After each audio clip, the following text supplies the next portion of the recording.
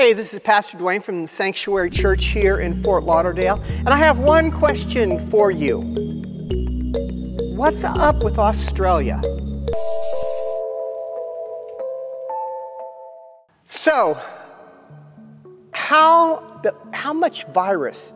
What is the virus? How many people have the virus over in Australia? You know what the number is? 0. 0 people. They call it Donut Day. They used to count how many days can we go without anybody getting the virus. They finally got 6 new people getting the virus, and it was because they flew into Australia, that Australia had stopped the virus. And how did they do it? They got real serious, and they locked everything down. Everybody wore masks. That they understood that they would give up some of their personal stuff for the greater good of all.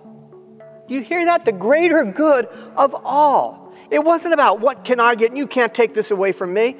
It was, I'm going to give up things that I want to do, immediate things, for the greater good of all.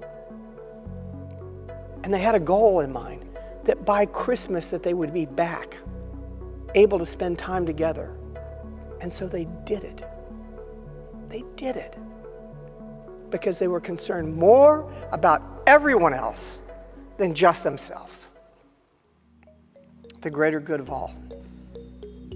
Sounds like a Christian statement, doesn't it? That we should be concerned with the greater good of all. And willing to give up things so that everybody else is better. Shalom. So don't forget to like, follow, and subscribe. And if you like what you're hearing, don't forget to share. Take care. Bye.